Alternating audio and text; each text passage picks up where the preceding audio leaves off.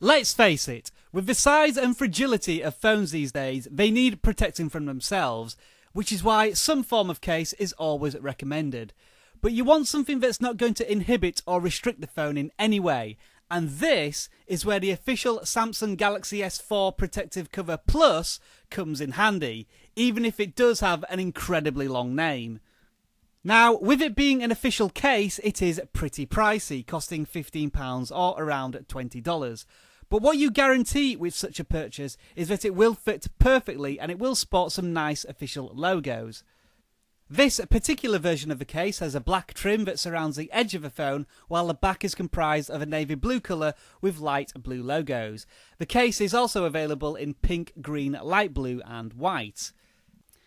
Putting the case on is an absolute doddle, as I'm showing you right here.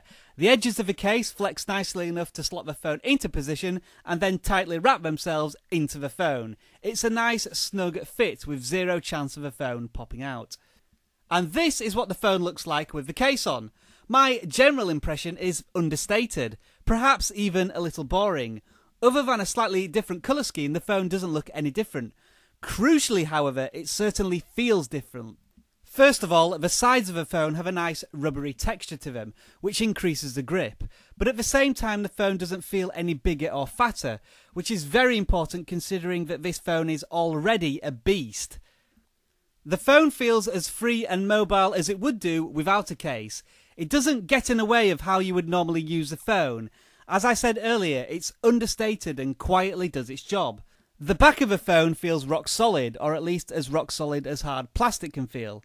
I have, however, already noticed a few scuffs and scratches on the back, so it does mark easily. But this texture is a million times better than the rubbish backplate that comes with the phone, which is thin, flimsy, and seems to attract moisture for fun, making it a very slippy surface.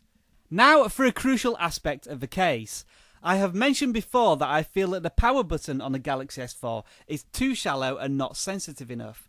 Thankfully, the Protective Cover Plus case completely solves this issue. Power and volume buttons are moulded into the case, and if we look on the inside of these buttons, they have centralised rounded points, which focus the pressure point directly onto the buttons. This means that you can easily feel the tactile buttons, and when you press them, they always register. It might sound like a small detail, but you take stuff like this for granted, and when it's not done right, you really notice. And of course, if the case is really easy to put on, it's really easy to take off.